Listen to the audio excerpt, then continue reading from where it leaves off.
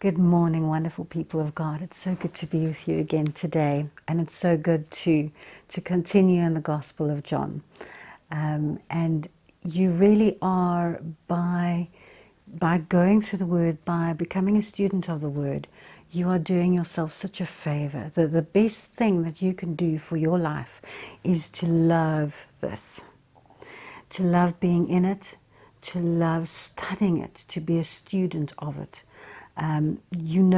We don't always realize what the absence of the Word in our life does until sometimes a little while later. So it creeps up on us. The effect of being out of the Word creeps up on us little by little.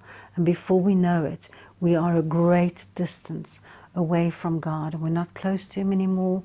We're not walking as He did. We are not being like Christ. We are not being victorious. So the best thing you can do for your life is to love the Word, to be in it every day.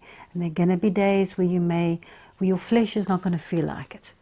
But we need to overcome our flesh, and we need to feed the Spirit, as we're going to look at in one of our lectures as well, just how we yield to the Spirit of God.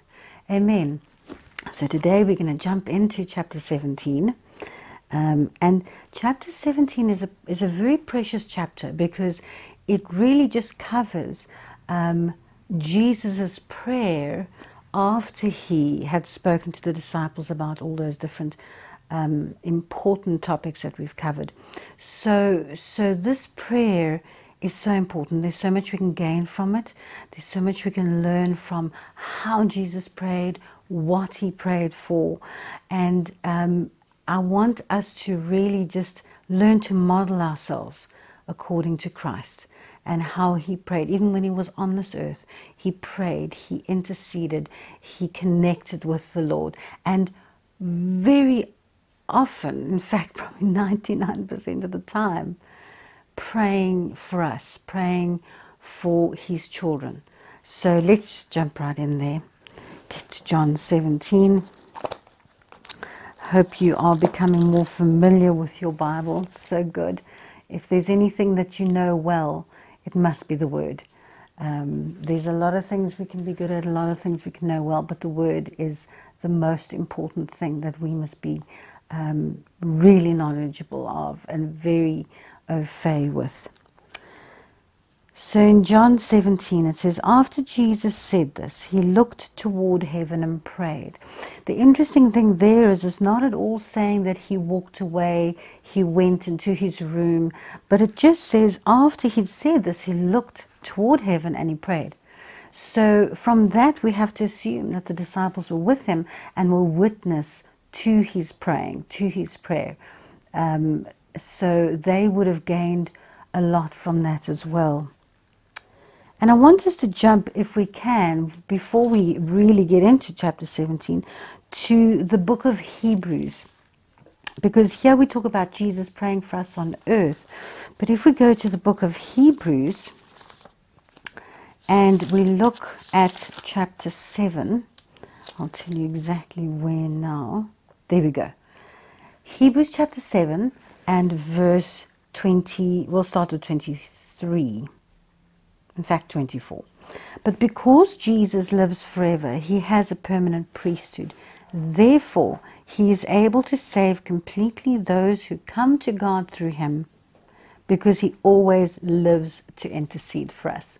So Jesus prayed on earth, He prayed with His disciples, and He still prays for us today. He intercedes for us as He is seated at the right hand of the Father. He is interceding for us. Isn't that a glorious, comforting thought? That Jesus prayed for us on earth, and He continues to pray for us as He is seated at the right hand of the Father. Let's jump back to chapter 17 and let's see what Jesus prayed and how He prayed. Father, the hour has come. Glorify your Son, that your Son may glorify you. For you granted Him authority over all people, that He might give eternal life to all those you have given to Him. that he may give eternal life to all those you have given to him. Referring there to when he died upon the cross, when he paid the price for our sins. And if you can remember the curtain being torn in two, giving really symbolic of the barrier that stood between us and God being broken, that barrier being sin. So when Jesus died upon the cross, the curtain physically, the physical curtain in the physical temple was torn in two, being symbolically shown that the way into the presence of God now was made open because of Christ. And now because of him, we have eternal life. Because of Jesus, we will continue, we will live forever. When you die, you really just, you're moving house, you're changing location. That's really all that's happening. But in Christ, we have eternal life. In Christ, we will continue living even after we die. And we will live in the permanent fullness of the presence of God. We will live with him in eternity. So yeah, Jesus refers to that. He says, for you granted him authority over all people, that he might give eternal life to all those you have given him. Now this is eternal life, that they know you, the only true God, and Jesus Christ, whom you have sent. I have brought you glory on earth by finishing the work you gave me to do. I want us to park there for a minute. I have brought you glory on earth by finishing the work that you gave me to do. Now, that is a powerful insight into Jesus and into the fact that he was fully committed to completing the work that God had given him to do. God had called him to come. He had brought him to this earth. He sent him to this earth to fulfill a task, to fulfill a purpose. And the reason that that is so important to us is that we need to realize that God has given us a work to do as well. And I want to refer to two scriptures in particular. 1 John verse 4, which I'm sure you've covered in detail in the course on 1 John. But I just want to draw our attention to it. 1 John chapter 4 and verse 17. It says, and this is a very short line, but it's a very powerful line. In this world, we are like Jesus.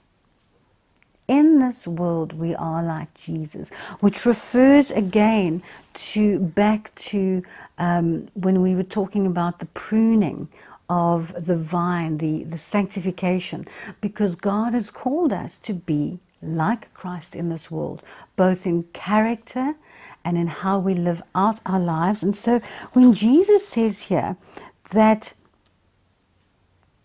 I have brought you glory on earth by finishing the work you gave me to do, we need to realize that God has called us to bring him glory in the same way, by finishing the work that he's given us to do.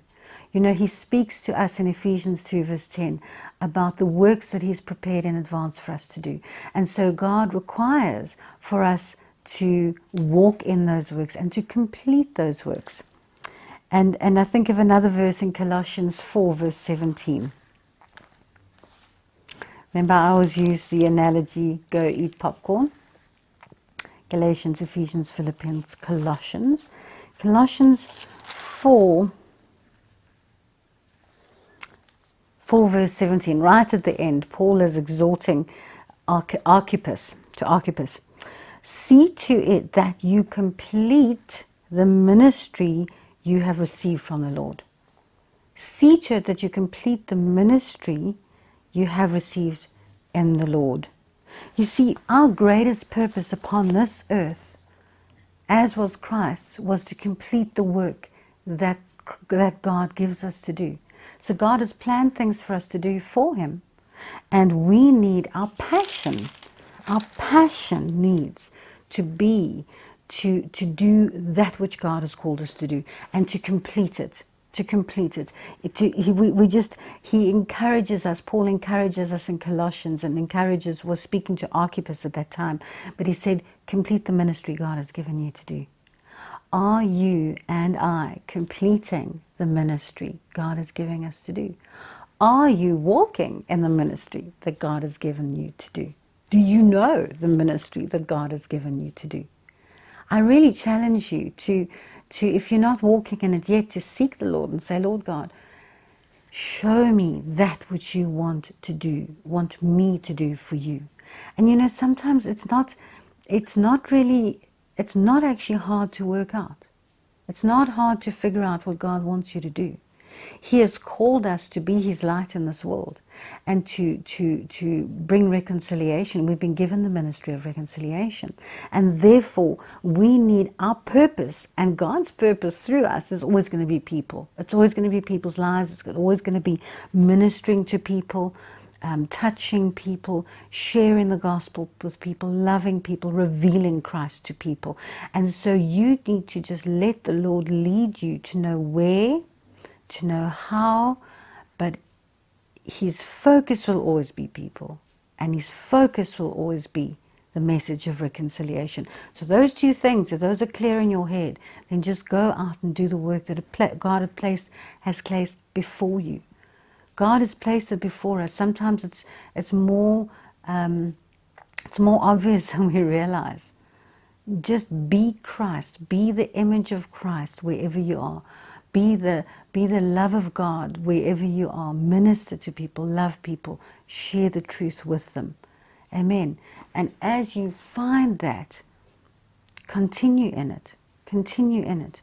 In your church, in your congregation, commit to the field that God has placed you in. Commit to that field. You know, something that is really kind of lacking in the church today is the ability to commit, the ability to walk with people long term, to serve the Lord long term in one place. I'm not saying that the Lord's not going to call you to different places.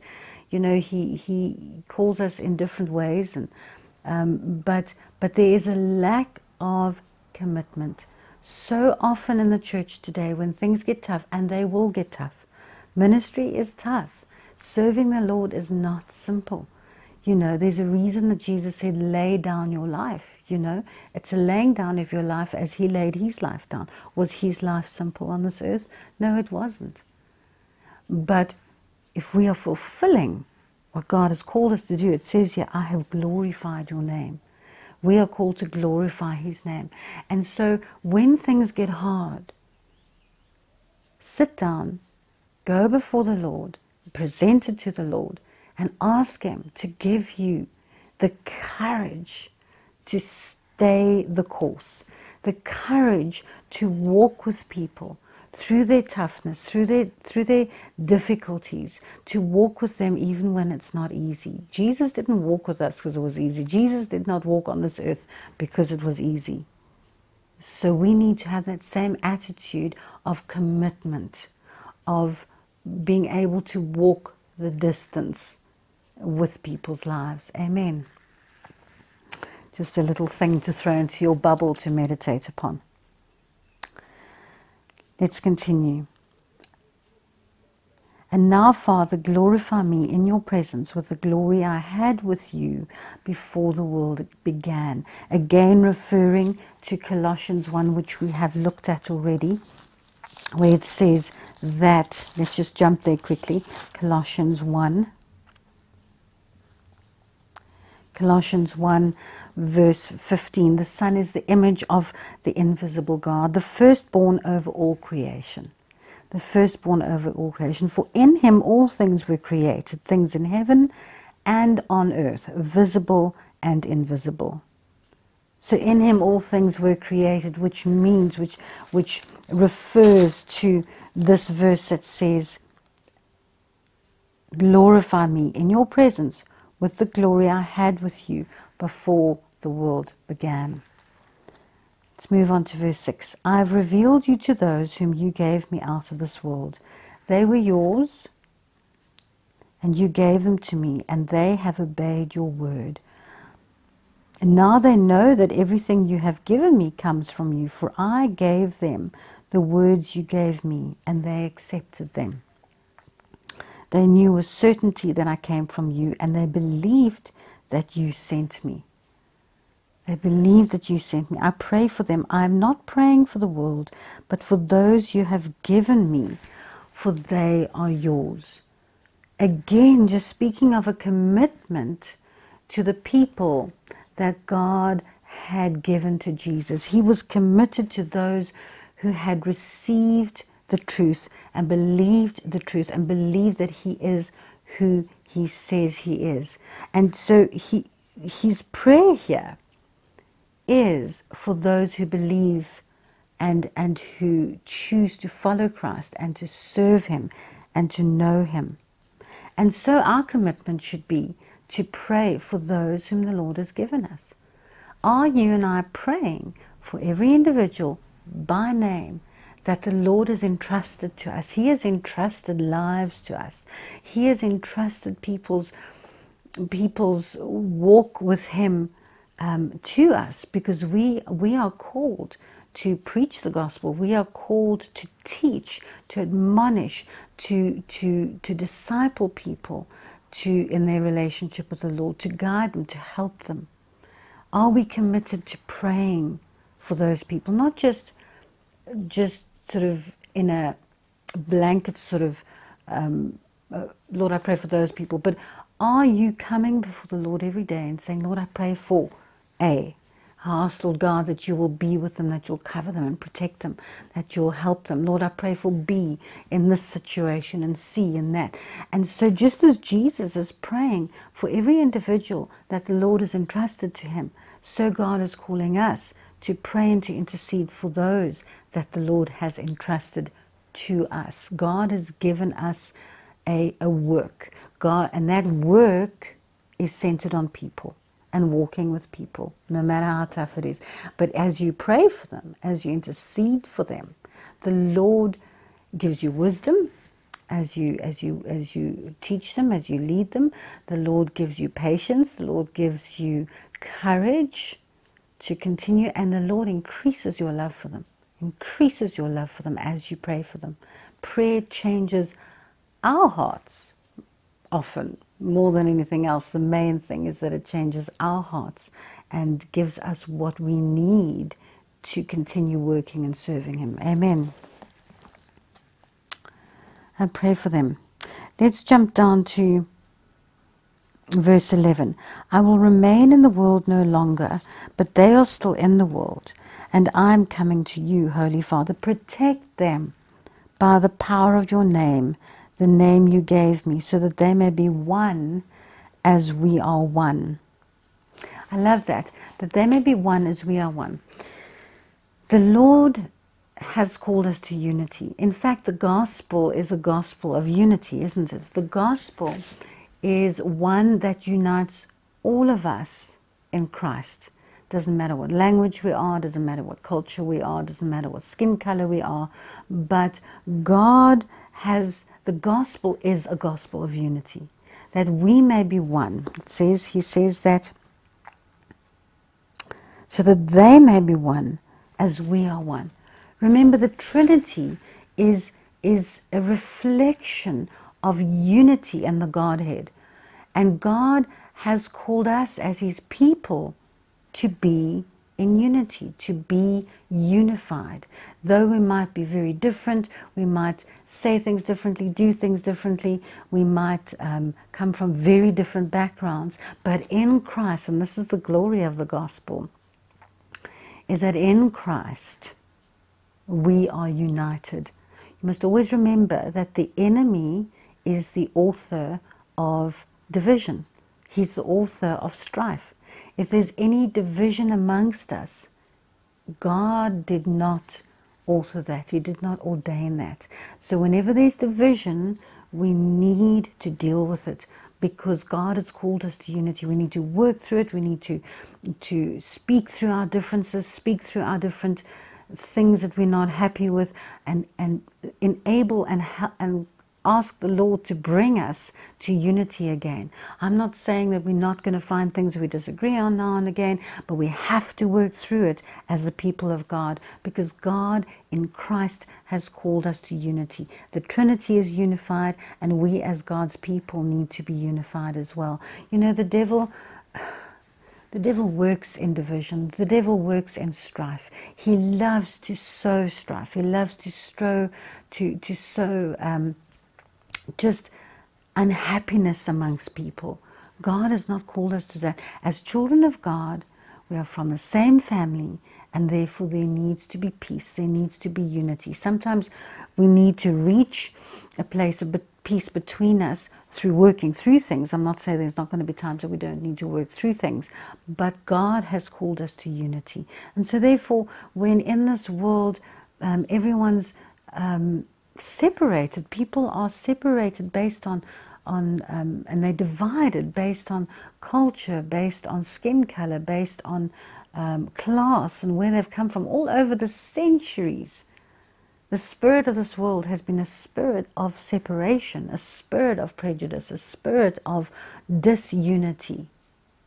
And God, and the kingdom of God is a kingdom of unity, a kingdom of love, a kingdom of peace.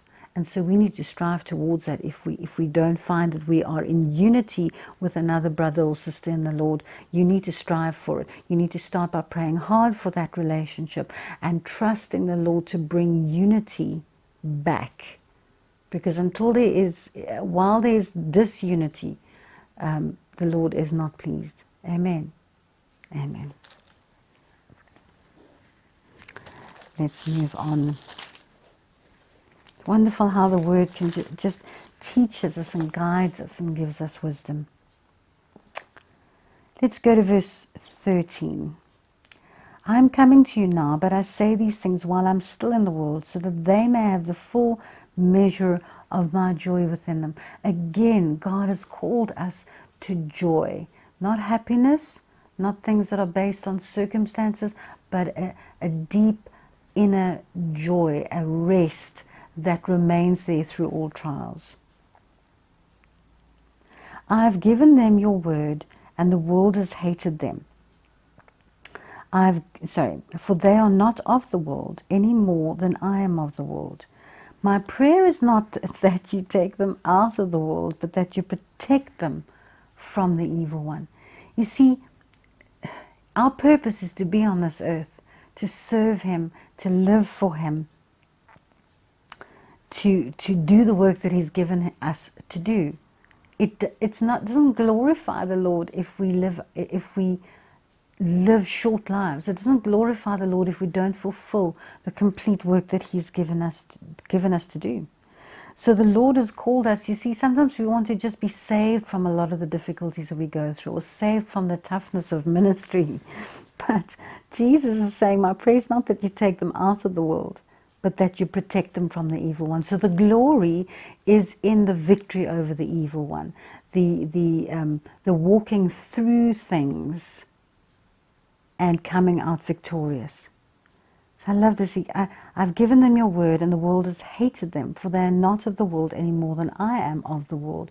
Therefore, we mustn't expect, as we've spoken of earlier, to be accepted by the world, because as children of God, we won't fit into the world, and we're not supposed to. Amen. I'm going to jump down a little bit further.